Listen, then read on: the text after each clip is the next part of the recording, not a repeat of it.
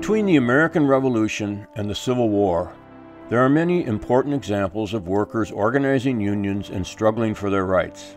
But it was not until after the Civil War, when the industrialization of the country accelerated, that the forming of the modern union movement really began. As companies grew larger and more powerful, it was increasingly difficult for workers to maintain their wages. Employers fought bitterly against unions, and it became clear that working people needed a larger organization to coordinate the labor movement. In 1866, the National Labor Union was founded by William Silvis. The NLU hoped to unite local labor unions and the leagues advocating for an 8-hour workday. In 1868, Congress did pass legislation mandating the 8-hour day, but only for federal government workers. The NLU focused primarily on political goals rather than basic union actions, and in 1872 changed into the National Labor Reform Party. When its political aspirations failed, the National Labor Union faded away. As the country suffered from a severe economic downturn, beginning with bank failures in 1873, declining profits led the railroads to reduce wages several times in the following years. Already angry over increasingly dangerous working conditions, in July of 1877, rail workers in West Virginia abandoned their trains and refused to allow anyone to run them. Federal troops did manage to force the trains through, but the unrest was just beginning. Workers in many other industries left factories and shops in sympathy strikes until much of the working class around the nation was in the streets. Protests, riots, and violent clashes occurred in Pittsburgh, Philadelphia, Baltimore, Chicago, St. Louis, and other cities.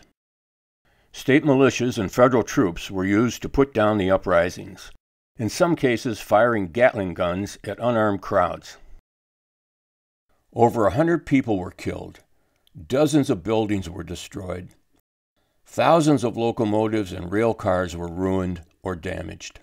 The uprising lasted for almost 45 days. It was, in fact, not led or organized by unions, but rather was a spontaneous outbreak of anger. Resentment against the railroad owners, the bankers, and the financiers was ignited by constant wage cuts and exploitation of the workers. It wasn't until President Hayes sent federal troops from city to city that the violence was ended and the strike broken. As one worker said, "We were shot back to work." The Knights of Labor was the next group to attempt to create a national organization of workers. Founded in 1869, the Knights were ahead of their times in several ways. Their membership included tens of thousands of women and African Americans, and the organization advocated for equal pay for women and an end to child labor. When America suffered another major economic recession in 1883, the Knights were ready.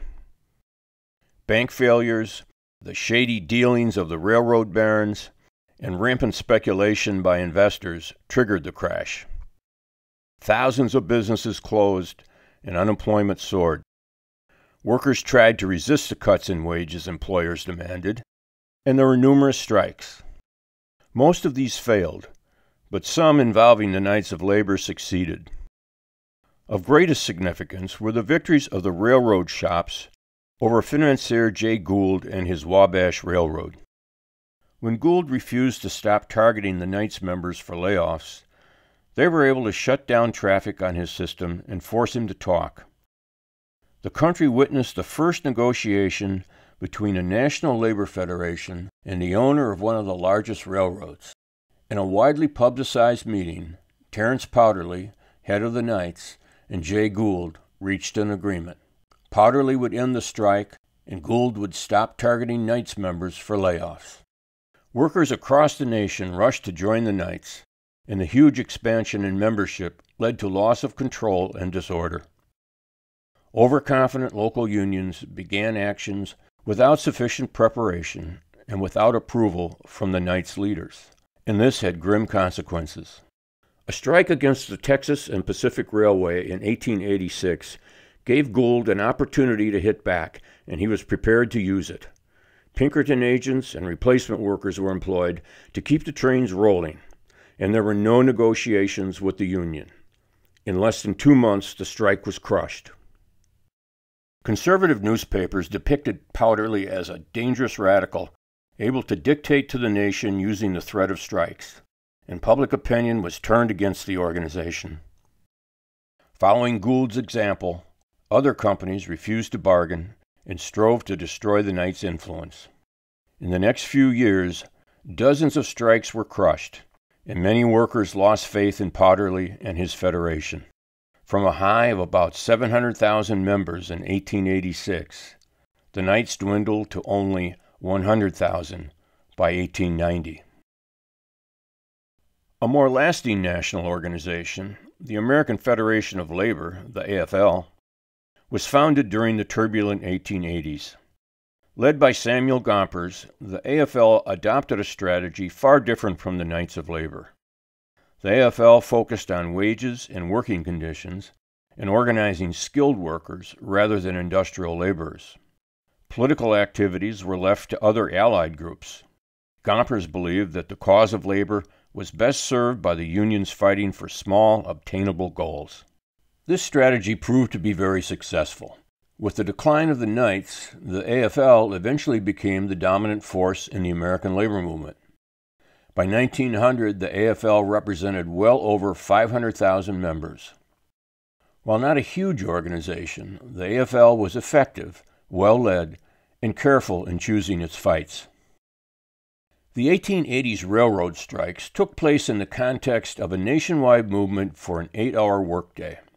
This had been a goal of unions for decades. In the first few days of May 1886, hundreds of thousands of workers across the country went on strike for this cause. After a rally on May 3rd, a large group of workers in Chicago went to the McCormick Harvesting Machine Company to harass strikebreakers. To protect the replacements, McCormick brought in 300 police officers. In the clash that followed, the officers opened fire on the crowd. Numerous strikers were wounded, and at least one was killed.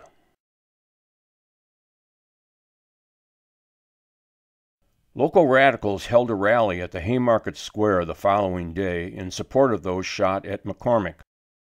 The event took place peacefully until police charged in, and an unknown assailant threw a bomb into the middle of their formation.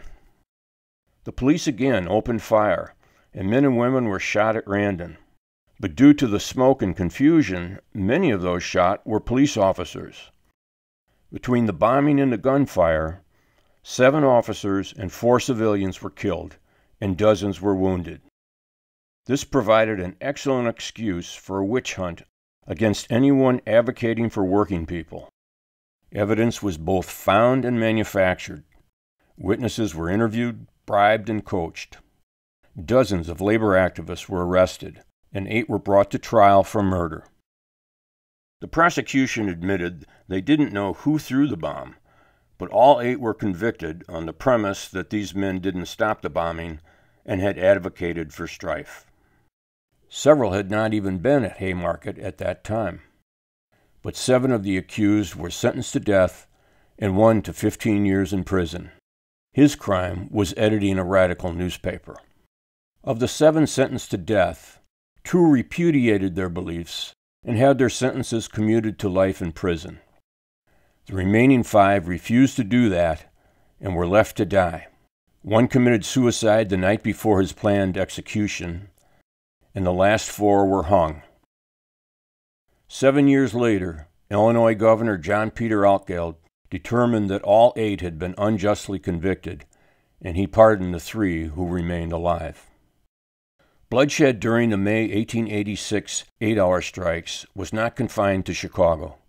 For example, in Bayview, Wisconsin, just south of Milwaukee, 7 people were killed when the state militia fired on a crowd of 8-hour strikers on May 5th of that year. The great injustice done in Chicago led to international outrage. May 1st has since been celebrated worldwide in commemoration of those executed, considered martyrs by many labor groups. In some countries, May 1st is designated as Labor Day.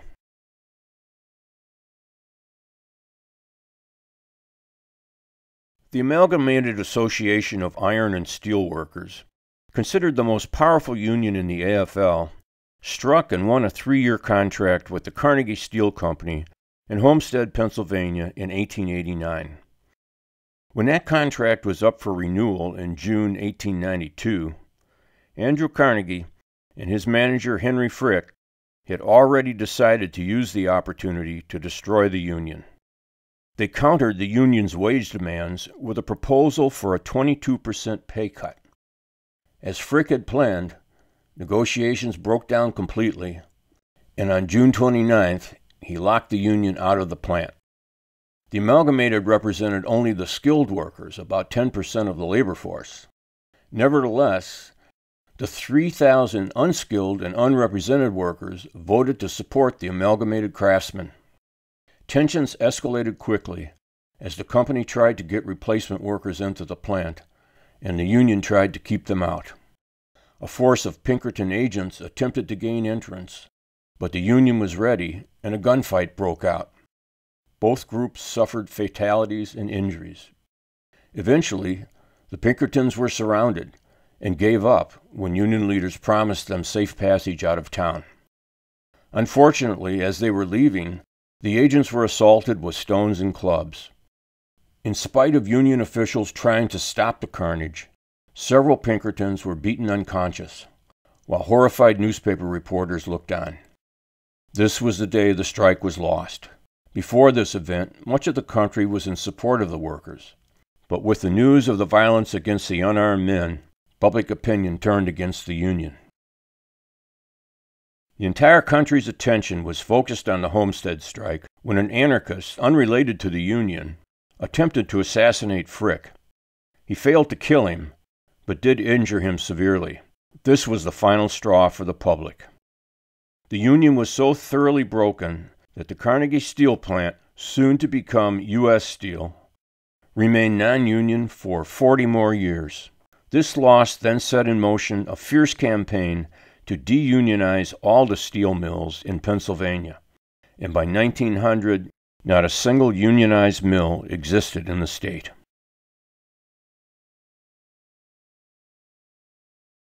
The Pullman Palace Car Company built and operated luxurious railway cars. Employees were required to live in the company town just south of Chicago, and while the town was modern and well-designed, life there was highly regulated and not inexpensive.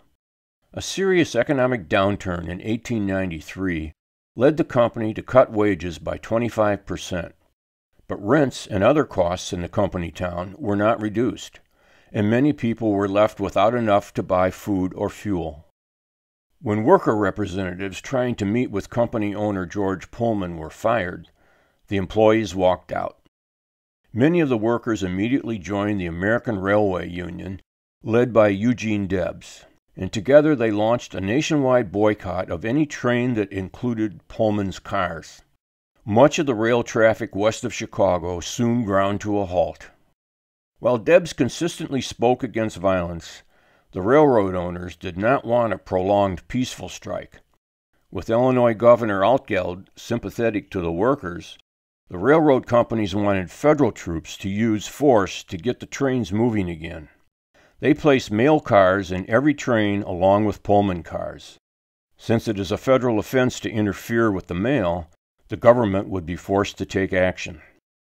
The U.S. Attorney General, who openly supported the owners, deputized over 3,000 men hired by the railroads to keep the trains running. Clashes broke out between the deputies and workers, and this provided justification for President Cleveland to send in federal troops. Trains started rolling again, and angry strikers turned violent. Railroad property was looted and burned. Dozens were shot and several killed in clashes. While there was widespread destruction and violence, newspapers across the country carried exaggerated reports implying that Chicago was gripped by anarchy. The owners obtained a federal injunction against the strike, including an order forbidding the union leaders from even communicating with members. Debs and other union leaders were arrested, leaving no one in charge. Scattered violence continued, but the workers realized they were beaten and gradually returned to work. The strike was crushed. Both owners and unions learned the power that federal intervention and injunctions gave to big business fighting labor. President Cleveland appointed a commission to investigate the strike and its causes. The resulting report demonstrated remarkable foresight. It called for recognition of unions as a necessary and useful force to guide workers. It suggested organized labor should be granted the same privileges as corporations, along with the same regulations. Finally, it scolded the government, quote, for not adequately controlling monopolies and corporations, and for failing to reasonably protect the rights of labor and redress its wrongs, unquote. Unfortunately, actions on these recommendations were decades away. Although labor lost many of these early battles, the nation was forced to recognize the suffering of so many working people.